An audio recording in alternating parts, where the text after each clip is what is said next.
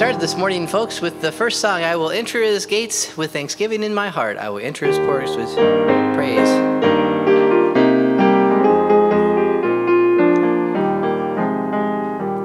I will enter his gates with thanksgiving in my heart. I will enter his courts with praise. I will say, this is the day that the Lord hath made. I will rejoice, for he hath made me glad. He has made me glad, yes, he has made me glad. I will rejoice, for he has made me glad. He has made me glad, yes, he has made me glad. I will rejoice, for he has made me glad. I will enter his gates with thanksgiving in my heart. I will enter his courts with praise. For this is the day that the Lord hath made. I will rejoice, for he has made me glad. He has made me glad, he has made me glad. I will rejoice, for he has made me glad.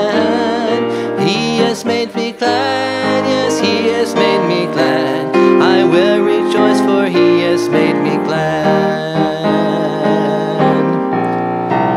This is the day, this is the day that the Lord has made, that the Lord has made.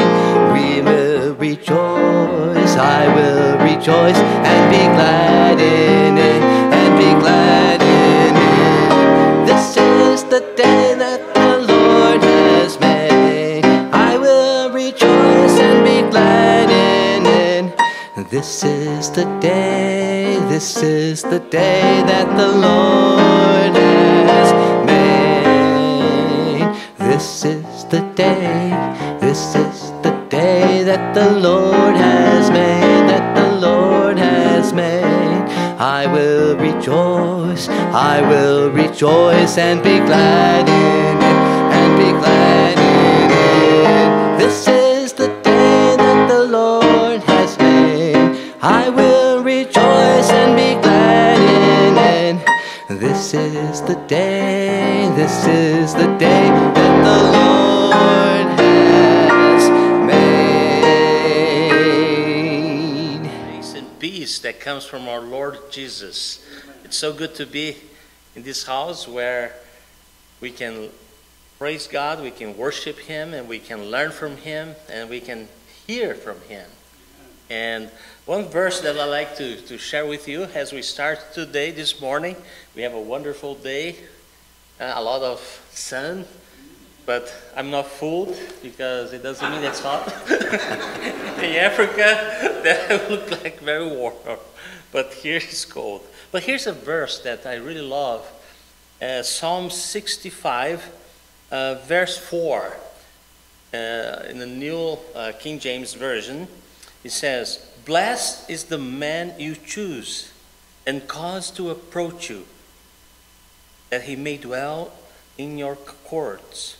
We shall be satisfied with the goodness of your house or of your holy temple." Not a blessing? You came in here because he chose you. And he worked in your heart in such a way that you could not say, that's revival. You say, God, you work in my heart this morning. Thank you so much. So let's go to the announcement. Let's pray. Father God, bless this offering for the use of your work. Thank you, Lord, for each one who gives today. We know, Lord, that it's an act of worship, our offering, a sacrifice well-pleasing to you. Bless it and use it for your glory. Minister, Lord, to those we've mentioned and others not mentioned but not unseen by you. Help each one with their burden. And then today, Lord, if there's anyone listening who doesn't know where their soul is destined forever, may they come to hear this gospel, receive it, believe it, and be saved today. Exhort the Christian, Lord. May we all leave today saying, it's been good to be in the house of the Lord. In Jesus' name we pray, amen.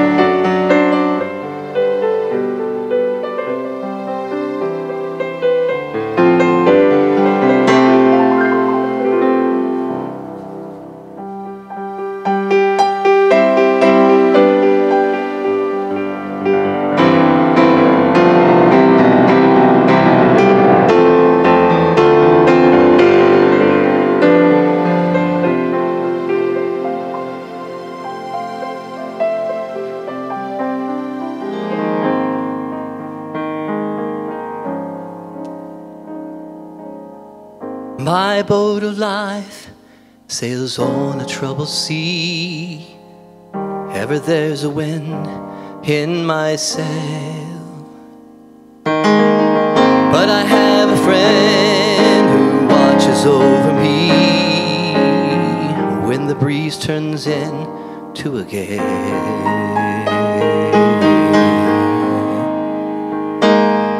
I know the master of the wind.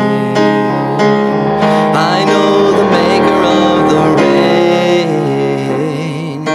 He can calm the storm, make the sun to shine again. I know the master of the wind.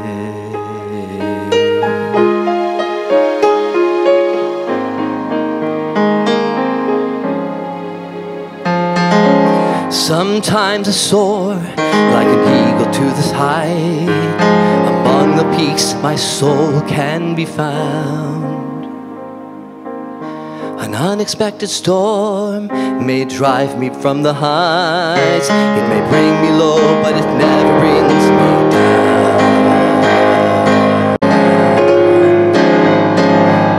I know the master of the wind. I know the maker of the rain. He can calm the storm, make the sun shine again.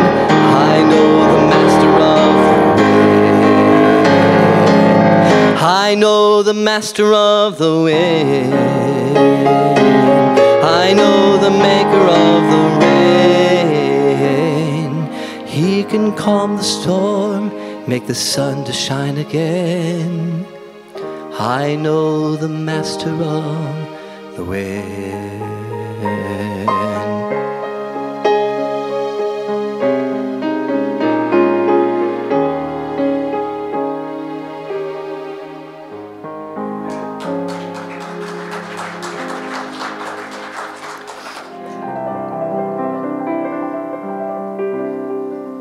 Oh Lord my God, when I in awesome wonder consider all thy worlds thy hands have made, I see the stars, I hear the rolling thunder, thy power throughout the universe displayed.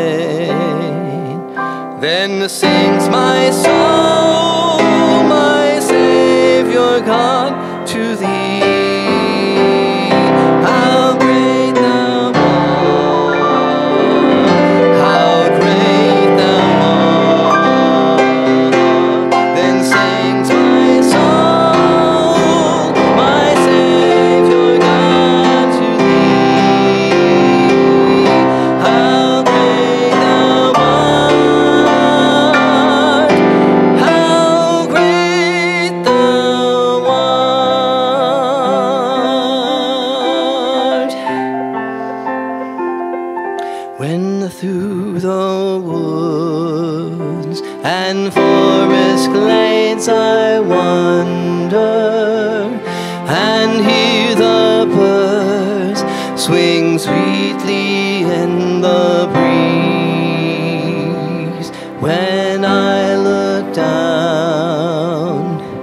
from lofty mountain grand and hear the brook and feel the gentle breeze.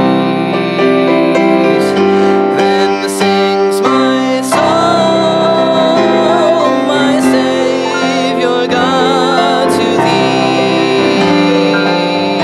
How great thou art, how great thou art. Then sings my soul, my Savior God, to thee. How great thou art, how great thou art. I like to put this next verse in the minor key because it's such a sad thought, but a beautiful thought in what Christ did for us. And when I think that God his Son us sparing sent him to die, I scarce can take it in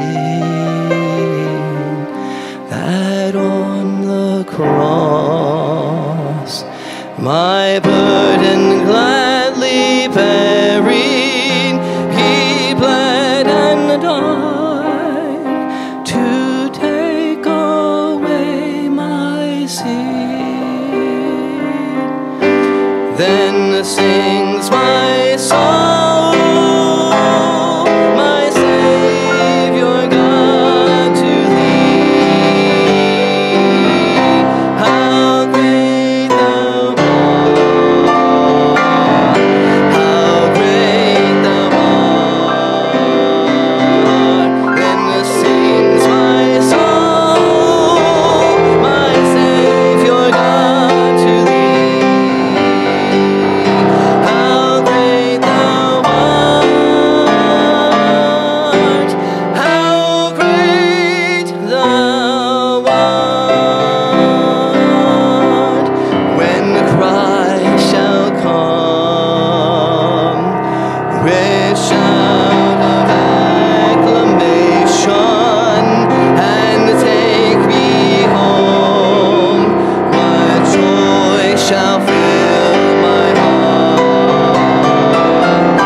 Then I shall bow with humble adoration and there proclaim, my God, how great thou art.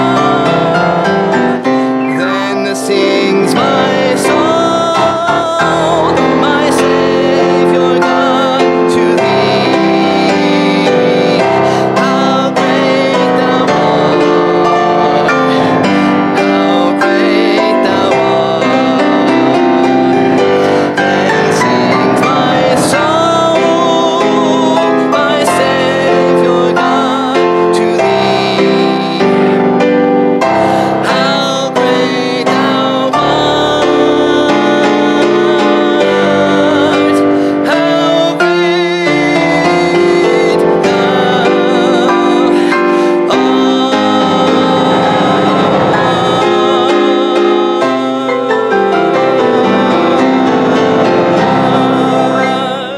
There's a wonder at sunset and evening. Oh, the wonder of sunrise I see, but the wonder of wonders that save my soul is the wonder that God loves me. Oh, the wonder of it all. Oh, the wonder of it all. Just to think that God loves me. Oh, the wonder of it all. Oh, the wonder of it all.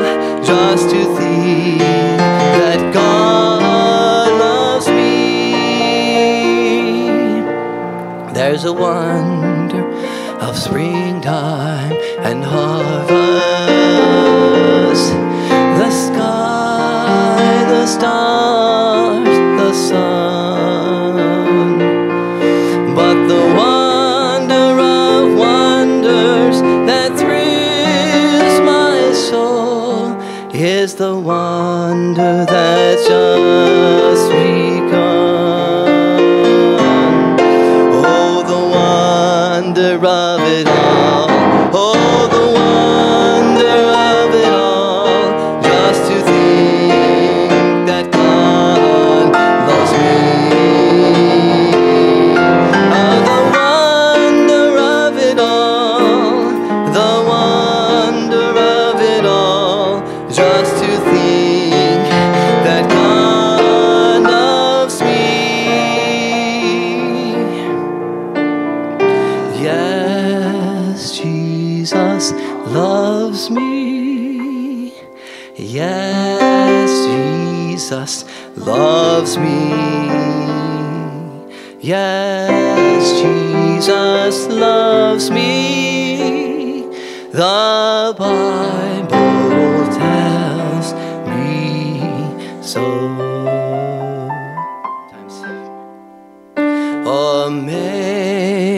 Amazing grace, how sweet the sound that saved a wretch like me. I once was lost, but now I am found. Was blind, but now I see. Let's stand as this is our last song before the message today. 'Twas grace that taught my to fear, and grace my fears relieved. How precious deep that grace appeared. How I first believed. Through many dangers, toils, and snares, I have already come. It's grace that taught me safe thus far, and grace will lead me home. Grace, grace, God's grace that will pardon and cleanse within.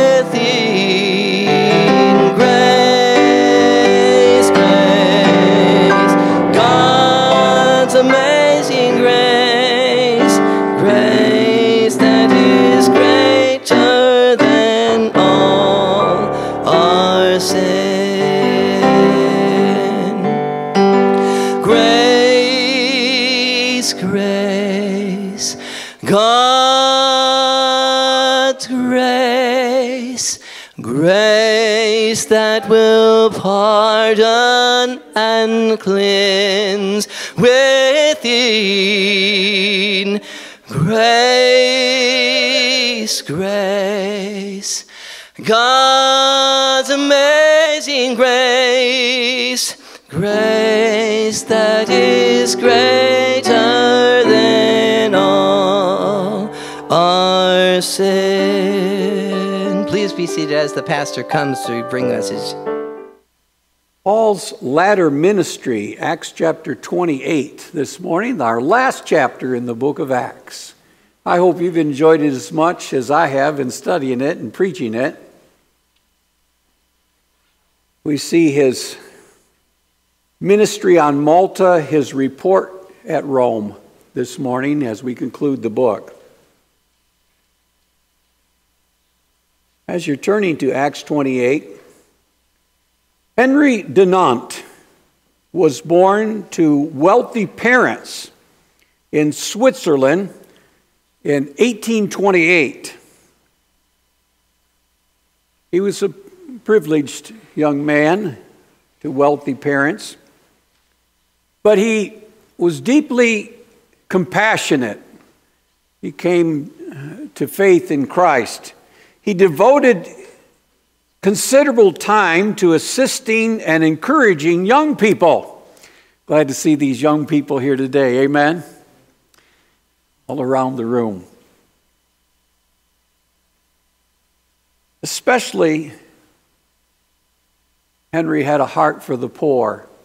He had a compassion that was unusual for a young teenager.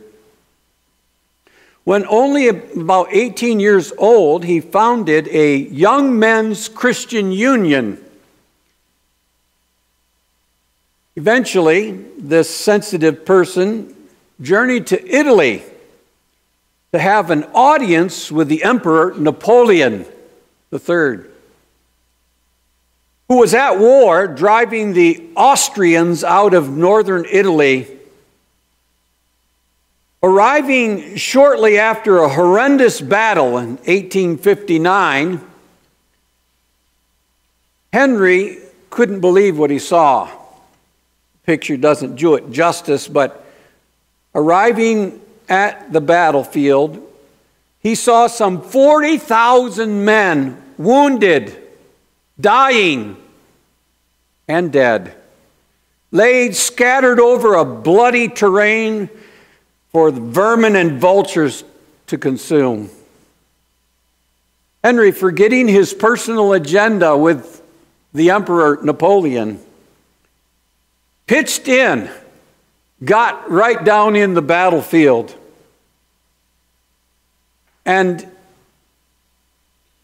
he did whatever he could do to help work with whatever doctors or medics who were there. It was not like it is today. Some of the Austrian doctors were taken captive. They were left on the battlefield, people just crying out for the wounds they suffered. Henry couldn't believe it.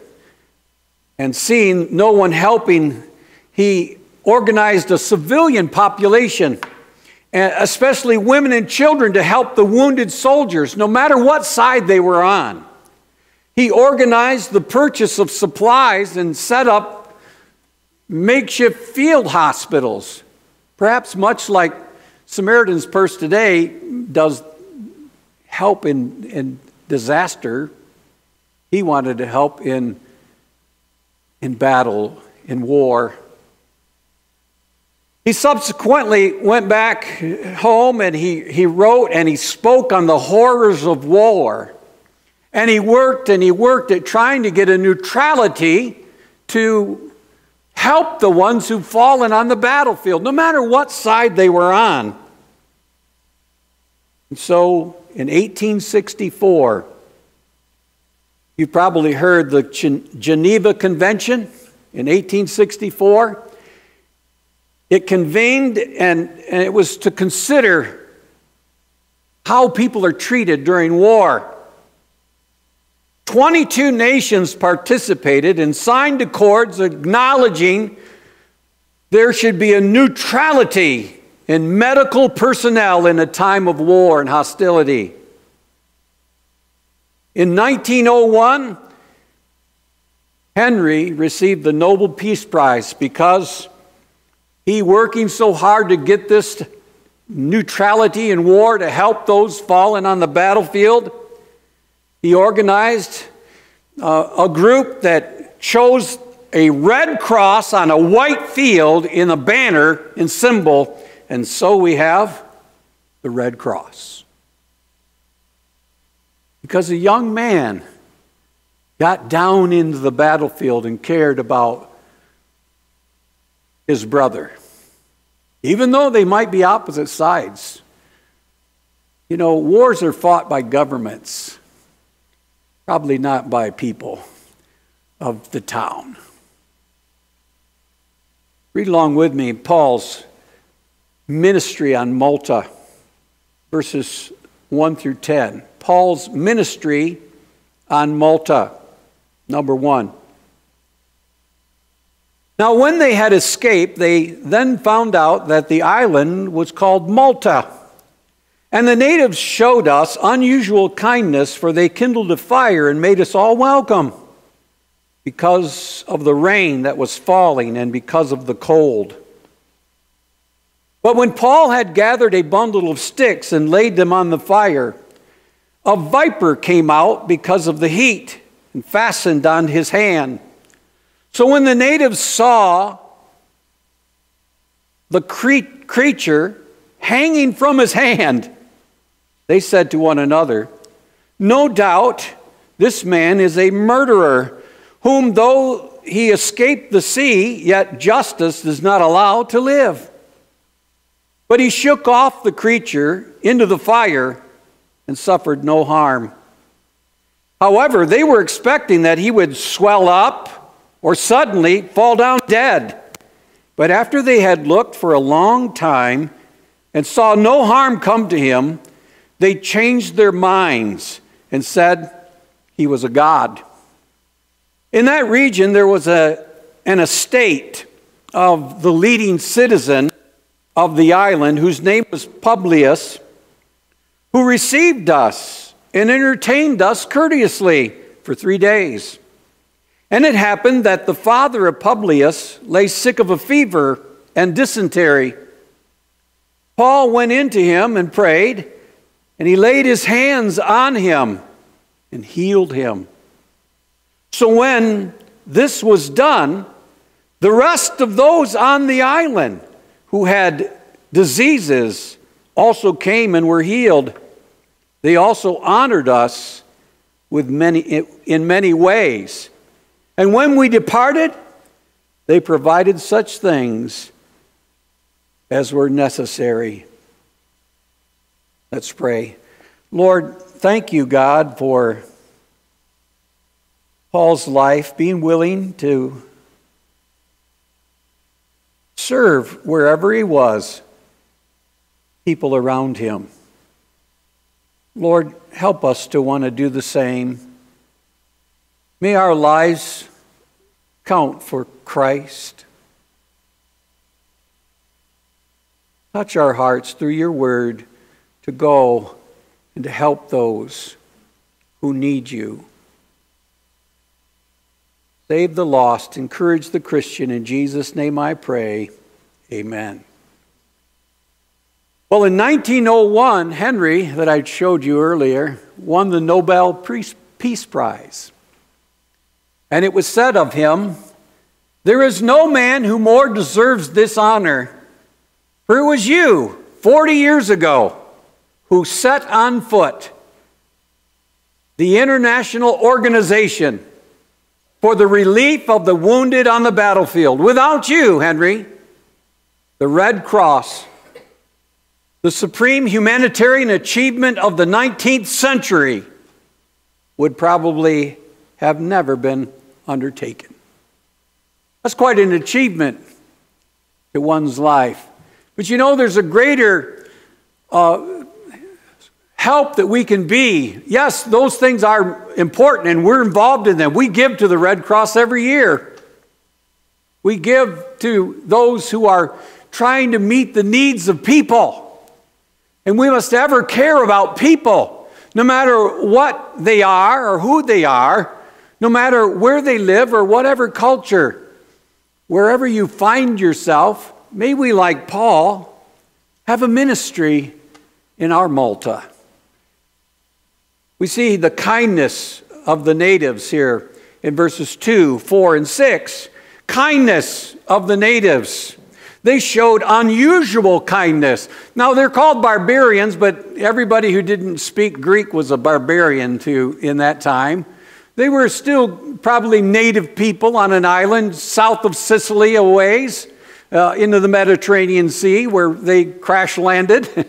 But they stayed there 3 months, and these people reached out to them and helped them. And that very night they showed this kindness by building a fire and gathering sticks to warm and welcome them, you see. They warmed them and they welcomed them.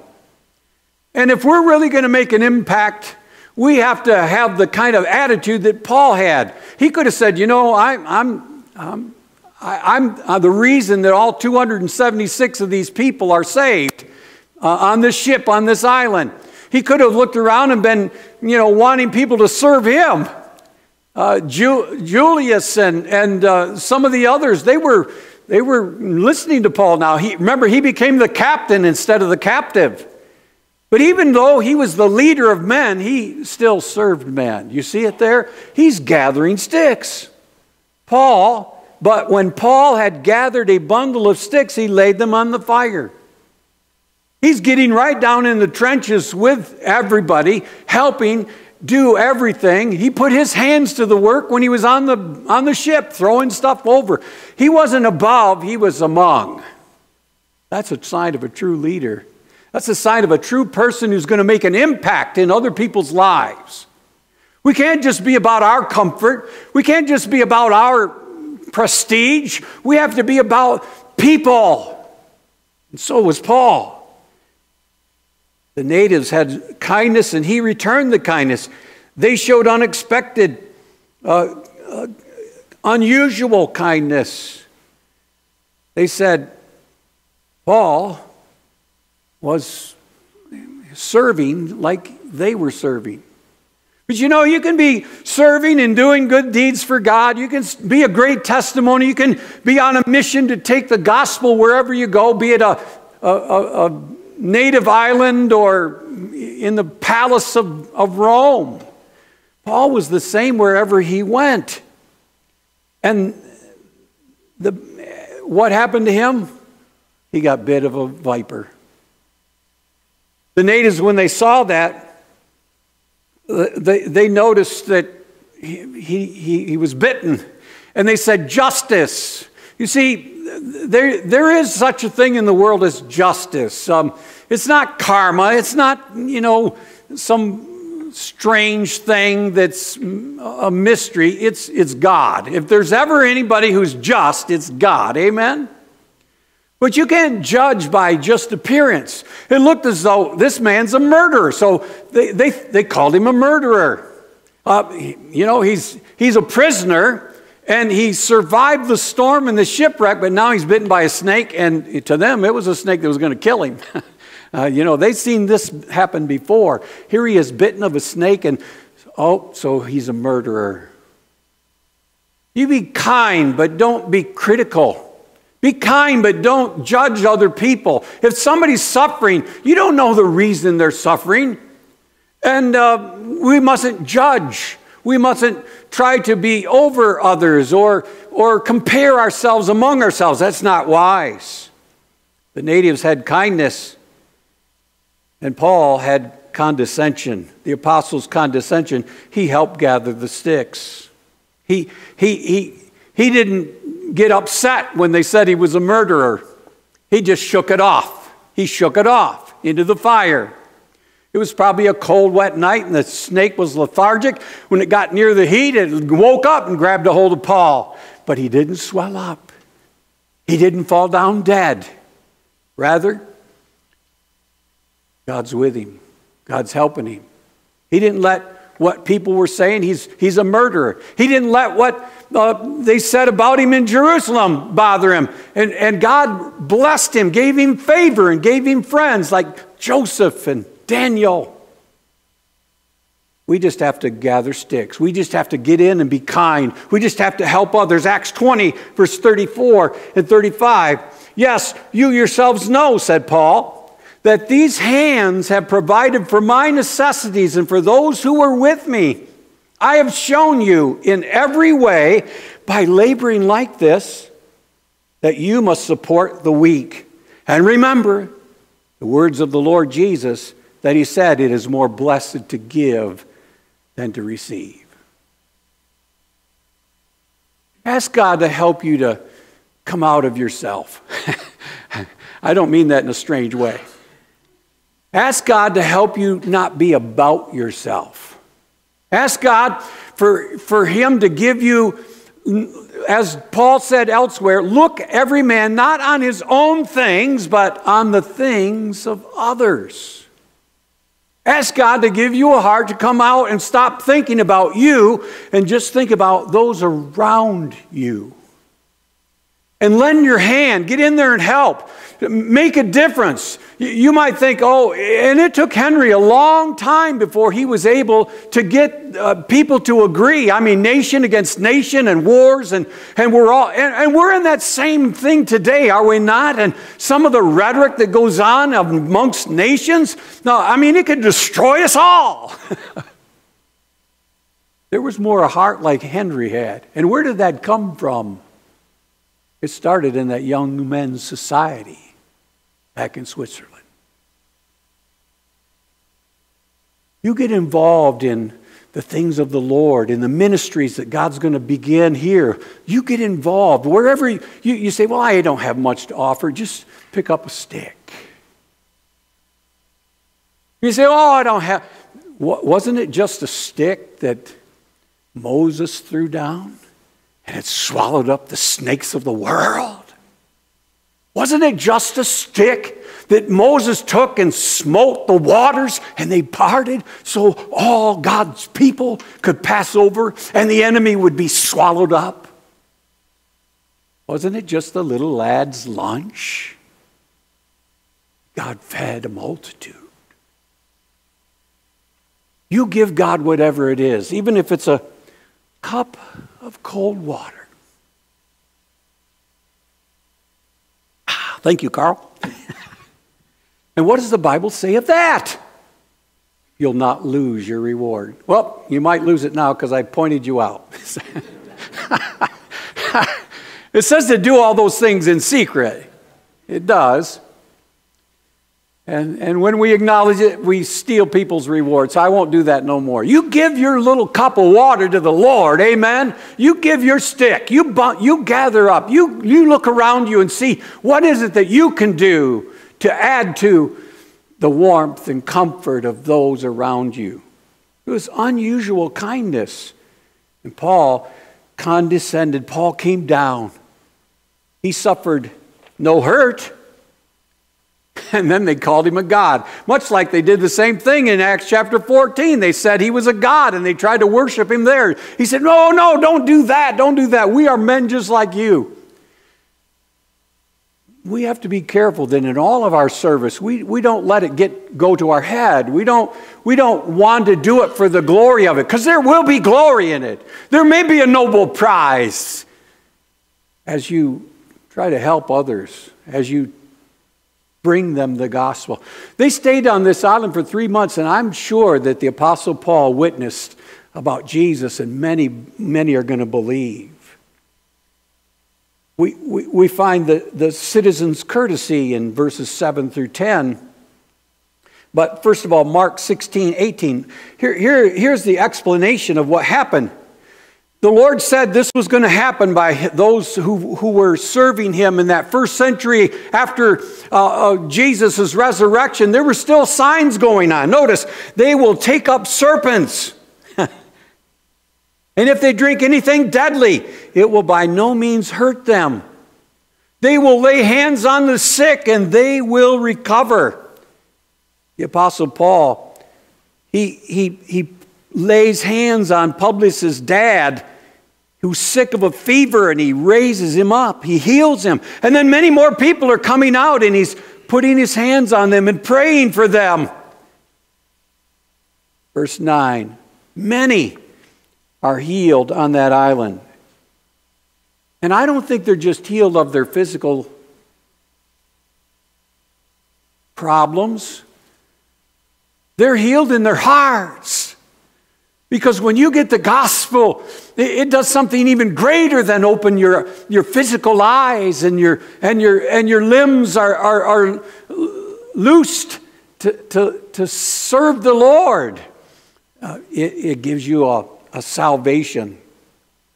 There was a leading citizen here who showed courtesy. In verse 7, he's called a leading citizen because now in verse 8, there's a laying sick of a fever. One laying sick of a fever. And then the laying on of hands. So God is showing that this is His work. He's verifying Paul's ministry. He's already done miracles. He told Paul, you're going to crash on an island. And now he's on the island. God knows what He has in plan for your life and my life. And we too have to pray and seek His face and seek His will. Not judge by what we see. We're in a storm. Don't be mad at God. Be glad. For God's with you.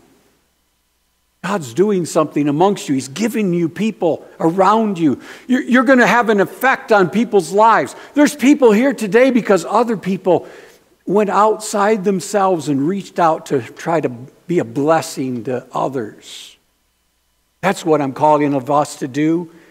We have a greater miracle than the healing of bodies. We have the healing of souls and minds. If we were to trace this, we do see that God did some great miracles, but they tended to kind of fade away, or maybe God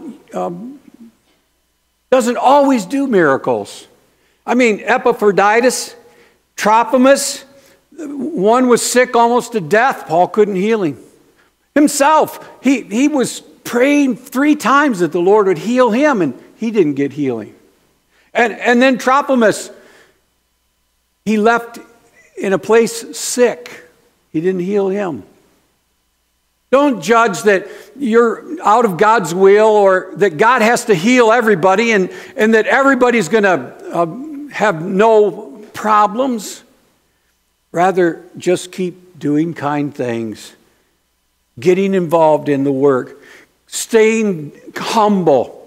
God was verifying the ministry of these apostles and the beginning of the church. God's doing a work in your life as well. And He just wants you to be laden with blessings. We've seen leading citizen, laying sick, a laying on of hands, a laden with blessings. Look at 1 Corinthians 9:11. Here's what Paul said. If we have sown spiritual things for you, is it a great thing if we reap your material blessings? And in verse 10, that's exactly what Publius does. You see, when God blesses you, it's not so that you could just, hoard all the blessing. If God comforts you, it's not just so that you can, keep all the comfort to yourself. If God does a miracle for you, it's not so that you can just gloat in yourself. No, God wants to bless you to make you a blessing. And that's what Publius did. They gave him, look at it, verse 10. They provided such things as were necessary. They honored us in many ways. When God blesses you and gives you those blessings, be sure to share them with others. Be sure to be about others. Again, be about others. Paul's ministry on Malta was so received that they sent him on his way with what he needed. He was encouraged. Then lastly, Paul's report at Rome. God has a ministry for you, and He wants you to be involved in being kind and helping others. But we must make sure that the report is the report of the gospel. Remember, Paul has a mission. He was called as the apostle to the Gentiles. And when the Lord appeared to him on the road, he showed him how many things, great things, he was going to have to suffer for Jesus' name to get the gospel to the world. Gospel started at Jerusalem, but now it's going to go to all the world.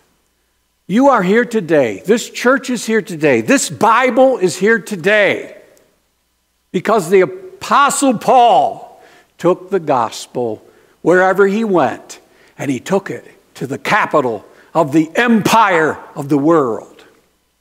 And you and I have to do the same. We have to report to the world this great gospel. Look at verses 11 through 31. First of all, Paul's going to get on a superstitious ship. Verse 11. After 3 months, we sailed in an Alexandrian ship. Remember, Alexandria is in Africa, bringing grain ships out of there, whose figurehead was the twin brothers, which had wintered at the island. And landing at Syracuse, we stayed there 3 days. From there, we circled round and reached Rhegium. And after 1 day, the south wind blew. And the next day, we came to Puteoli, where we found brethren. We're invited to stay with them 7 days. And so we went toward Rome. And from there, when the brethren heard about us, they came to meet us as far as Appia Forum and 3 Inns. When Paul saw them, he thanked God and took courage. Now, when he came to Rome, the centurion delivered the prisoners to the captain of the guard, but Paul was permitted to dwell by himself with the soldiers who guarded him. Why did he mention this superstitious ship? Castor and Pollux were carved in the fore of the ship. It's kind of ironic to me, and I see in it that, you know, they didn't listen to Paul and the other ship. It was an Alexandrian ship as well. And it went down in the storm. The ship was lost, but they were saved. Now they're getting on this other ship, and they made sure that it was this, you know, Castor Pollux. Who they were? They were twin sons of the god Zeus. They were very superstitious, and they would think that if they're going off into some uncharted waters, that these two guys would see them safely back. There are so many superstitions in the world, so many false religions, so many beliefs that people have, and we don't trust in those things. We trust in the living God. He's not a block of wood. Amen? Our God can calm the seas. He's in control of the wind.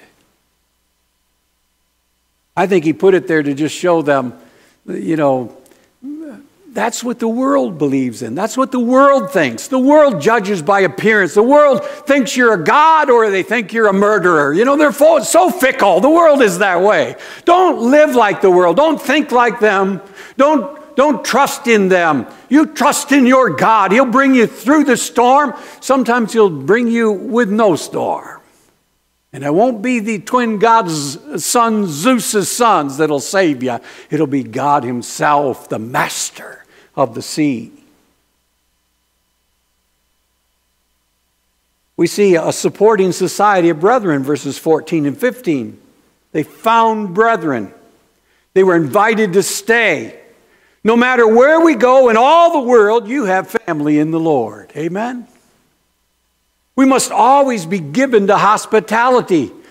Some went so far and some went farther. These two cities mentioned, the 3 Inns and the other city were about, 15, 20 miles apart. So some people went farther than others went. How far are you willing to go to bring encouragement to the man of God, to the work of God? Look at what it says again in verse 15. When Paul saw them, he thanked God and took courage. You know, sometimes your courage is drained. He had great courage when everybody else on that ship remember that? He stood up and he said, take courage, take heart. But now he's given so much of his courage and of his heart that sometimes he's going to need courage. He took courage from them. He was ministered to. Paul said that, I thank God for you. You prayed for me. You helped me. He needed Publius to help him, and he was laying on hands, and virtue is going out of him through the Lord to heal people. And now he's tired. He's weary. He needs help. Again, as you're living your Christian life, always be looking to add courage and thank God for each other. Always make your ministry always about strengthening and encouraging others.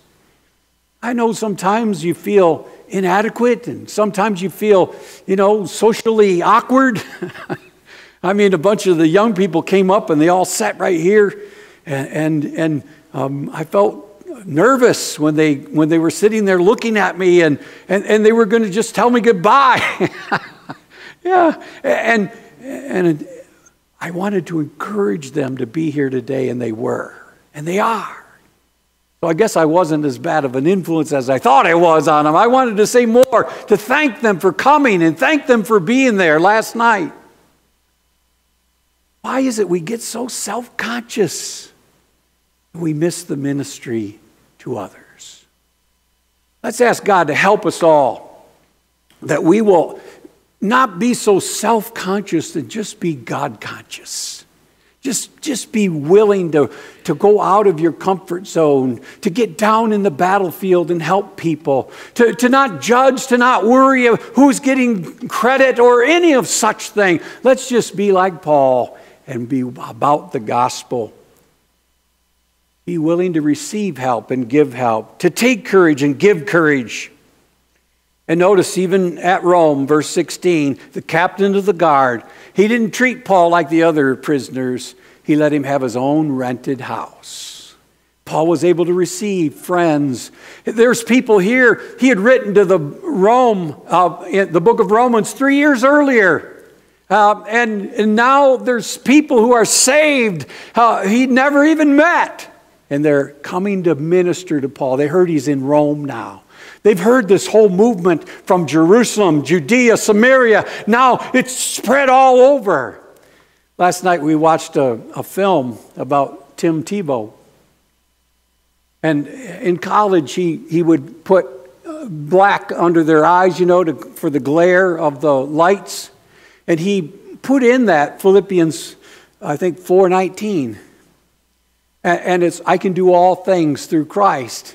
And it was such a moving thing for his whole team and his university. And they went on to win championship. And then he's playing in the NFL. And he wants to change it now. God moved in his heart to change the verse. And he put, and his coach was getting kind of superstitious, like the twin brothers on the ship had. Oh, don't change it. I mean, we're winning. We're winning because you're putting this goop on your eye and writing a verse? No, that's not why we're winning. And so he decided, God told him, put John 3:16. John 3:16. And he told his coach, I'm going to do that. And at first the coach says, no, don't change anything. If you're wearing long socks, everybody wears long socks. Said, okay, all right. So he consented, because Tim really believed it was God's will. And so they came out and everybody's going, John 3:16. And sure enough, they went on and they won the playoff game. They won. And when Tim comes out, one of the representatives, do you know what happened? He goes, well, no. What do you mean? We won. Yeah, great. No, do you know what happened? And come to find out, I wish I'd have written down all the stats. That there was, I should have wrote it down. It was so wonderful. But all the stats were 316. Yards, 316. Passes, 316. 316. And 93 million people Googled during the game, what is John 3:16? And they read, for God so loved the world that he gave his only begotten Son, that whosoever believeth in him should not perish, but have everlasting life. I tell you, only God can make every one of those statistics come out 316. 316. Only God could do that. I watched it last night in the teen group. It was so cool. First time I'd ever seen it. I'm telling you today, God will use your life. God will help you to be a testimony to this great gospel. He will help you to reach out with your life in the gospel. Romans 12:13 and 1 Peter 4:9. Just be distributing to the needs. Just be given to hospitality. Be hospitable to one another without grumbling. As each one has received a gift, minister it to one another as good stewards of the manifold grace of God. And then we see a summary of the so-called sect. He's making a report, a summary of this. They called this Christianity a sect. There was a sect of the Pharisees, the sect of the Sadducees, and then they called this Christianity a sect.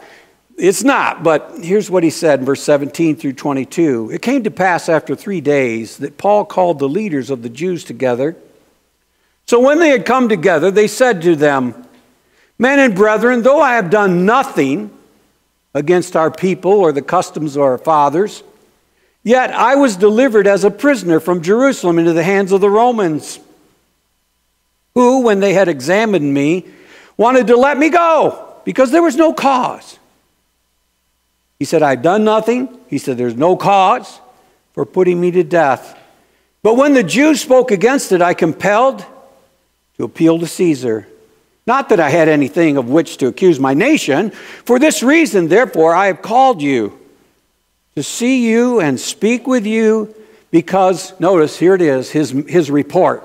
For the hope of Israel, I'm bound with this chain.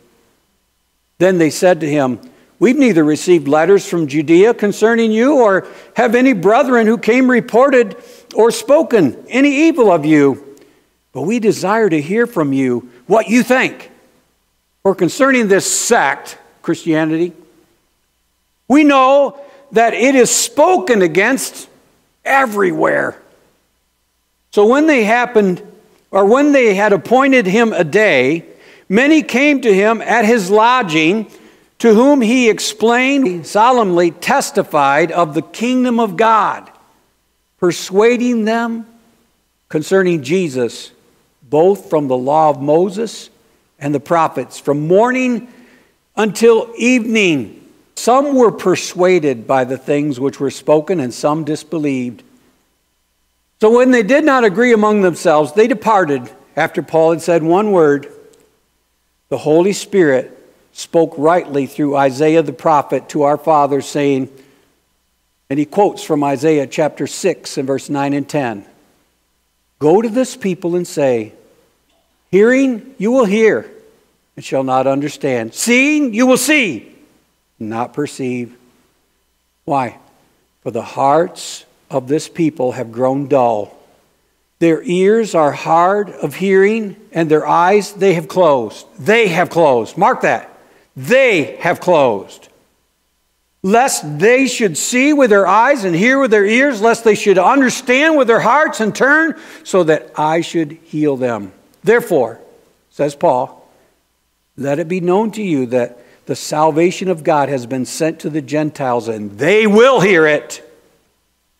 And when he had said these words, the Jews departed and had great dispute among themselves. And then Paul dwelt 2 whole years in his own rented house, and received all who came to him, preaching the kingdom of God, teaching the things which concern the Lord Jesus with all confidence, no one forbidding him. He had done nothing to cause death. It was for the hope of Israel, the gospel of the kingdom. He's going to take this gospel, and I'm not close with this. He's going to take this gospel now, not of the kingdom that's yet to come. Israel's going to experience a kingdom. We studied prophecy. We know there's coming a literal kingdom to the planet with Jesus ruling from Jerusalem. And we know that day is coming. It's after the tribulation. It's after a great conflict and judgment. But now we're living in the age of the church, and the gospel is going into all the world. They've been set aside. Israel is set aside, and God's working through the Gentiles, all the churches of the world, to get the gospel that Jesus is the Savior. He lived, born of a virgin and never sinned. He died and He rose again. And that's the gospel of the kingdom, the church. And that's what we're to be doing, spreading this word. We see the solemn testimony from the scriptures in verses 23 through 27. Much like the two on the road to Emmaus, remember them? Jesus explained who the Messiah was from Moses and the prophets. Now Paul is doing the same with these Roman Jews, these Roman citizens. He's telling them about the gospel of the kingdom, explaining all the Old Testament that Jesus has fulfilled. And then he comes to the verse 26. Jesus used the same verse. Some believe and some are hardened. You remember the story? And just the last bit here. When God was leading His people out of Egypt, were you ever surprised at how many times God hardened Pharaoh's heart? We also have Jesus teaching in parables, and He uses the same passage in Isaiah that Paul uses here, that people are hardened. People's eyes are blinded, as it were. Why is that? Is that because God wants you to be saved and somebody else to not be saved? No. It's because people close their eyes. People harden their heart. You go back and read the story of Pharaoh. He hardened his heart first. But as you harden your heart, as you don't let God use your life, as you're all about you and your comforts, as you live like the whole rest of the world, you're going to harden your heart against what God can do and wants to do. And at some point, if you continue, he that hardeneth his neck shall what? Suddenly be destroyed. And that without remedy. We have to always make sure when God softens our heart that we respond, not with just feeling, but with action.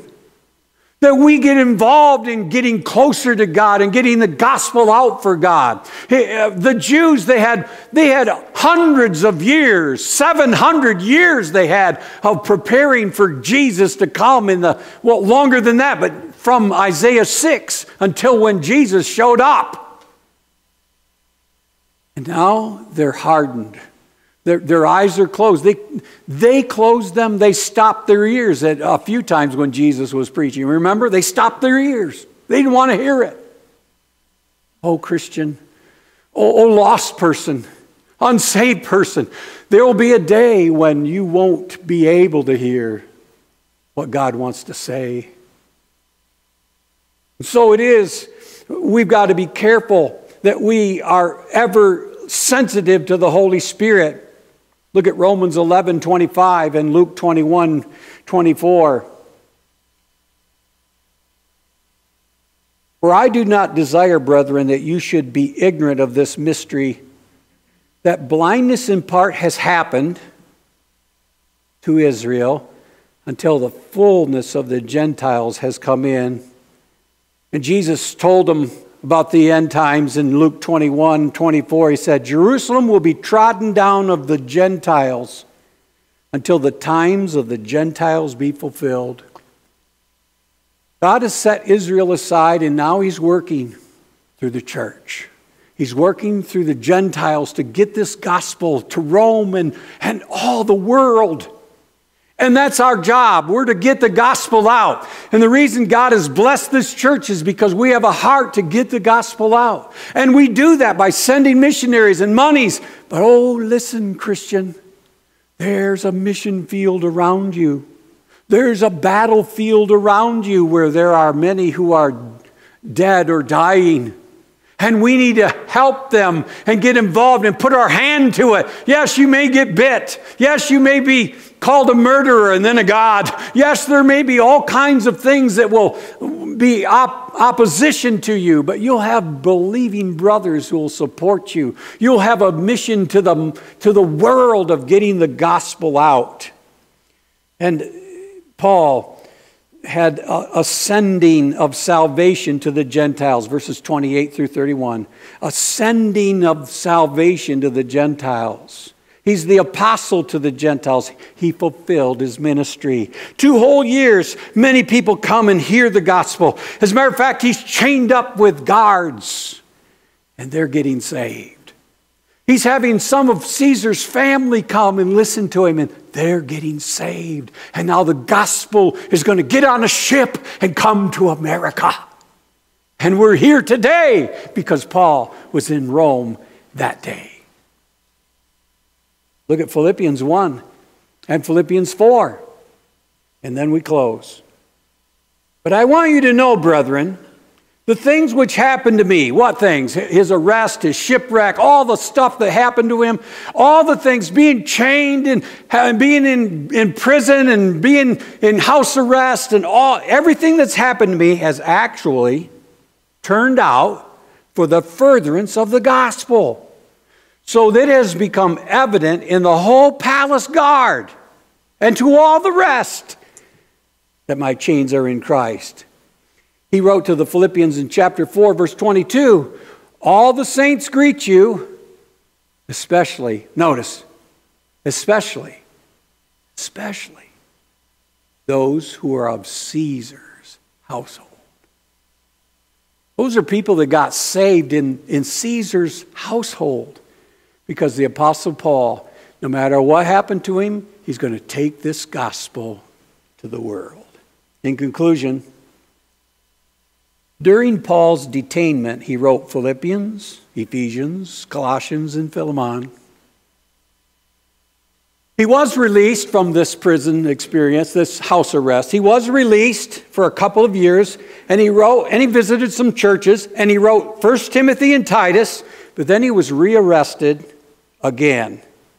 And from prison, he wrote 2 Timothy before he was executed in 67-68. You know, the lost world is always looking at things in superstition and superficially. But God is our only hope and salvation. Jesus is the prophesied one to come and bring salvation. And as you and I believe God and serve Him in taking the gospel to the world, through the Word of God, through our faithful lives, through kindness and good deeds to all, without judgment, God will bless. God will protect you. God will keep you in this wicked, wicked world.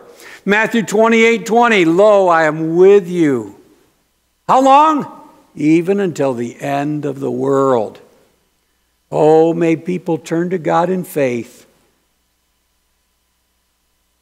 lest He harden those who turn away in unbelief. Let's pray. Lord, help us that we would have a ministry among the barbarian. Lord, where you take us, may we not be acting better than others. May our experience be like Paul, where we just serve each other. Like this Henry, who cares not about who's winning the battle, but cares about the fallen. Give us a heart for those around us, Lord, who are wounded, for those who are lost. Lord, give us a a desire to take the gospel. And Lord, help us to know that it's a dangerous thing to resist the Holy Spirit. Lord, help us to not just know the truth, but to live the truth. With your head bowed and your eye closed, just for a moment, it's our invitation. Do you know for sure where your soul's going to spend forever? The Bible says that our real being, our soul is eternal. And it'll go to heaven or hell. We're born sinners and our destiny is with the devil, with the world, with hell, going to hell. But God, He's just. And He has to enact the punishment. But He is also kind, merciful, forgiving. He became a man to take the place of mankind. If you're going to be saved, you have to first of all confess to God you're a sinner, that you've broken His holy law. The Bible says to break at one point, you're guilty of it all. But that's why Jesus never sinned, and He died for your sins. He's God in the flesh, never sinned, paid for yours when He died. And He rose up that body of His own power. He rose up the body of Jesus. Just pray this prayer. If you want to be saved, say, God, I confess I'm a sinner. Thank you that you died for me in Jesus and rose again. Come into my heart. Wash me with your blood. Cleanse me of my sins. Save my soul. Lord, I pray somebody prayed that, meant that, and will get a hold of us and let us know how we can help them, Lord, to grow in this walk of God, this life of God in them. And help us as believers, Lord, that we wouldn't be about ourselves, but about each other. And look for ways to put our hand, to lend you what we have, even if it's just a stick, just a cup of water, just a little lunch. You'll do great things if we'll just get out of the way and let you live the way in us. Bless this church, Lord, as we go forward. In Jesus' name we pray. Amen. Again, if you made a decision for the Lord, we have some free gifts for you. A little booklet on 7 steps to joy, the basic steps in the Christian life. We'll get you one of those, and also somebody assigned to you to help you if you'd like that.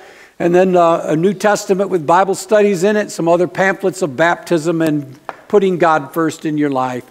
We trust that you'll be out there seeing what you can do to help those around you in kindness, not criticism or judgment. God bless you. Thank you for being here. Shake hands with one another and visitors. Thank you, Dave.